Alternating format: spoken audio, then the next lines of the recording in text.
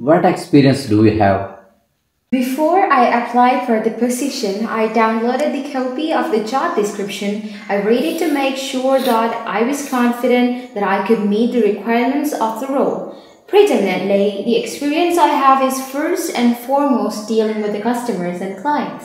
I'm very good at that. I have lots of experience. I used to do it on a daily basis. In previous roles, so if a client is demanding or they're difficult, I have the interpersonal skills and the communication skills to win them over and make sure that we provide them with a first-class service. I also have lots of experience working in a variety of different teams. So you could say to me, Sheikha, we want you to go and work in a team. I may have never worked with those people before, but I will adapt, I will support the team members, and I will make sure that we all focus on achieving our objectives. And the other experience I have is I am very good at working under pressure, and that is because I always plan and organize my work meticulously, so I know what's coming. I look ahead and make sure that I achieve my objective. So after reading the job description, I know that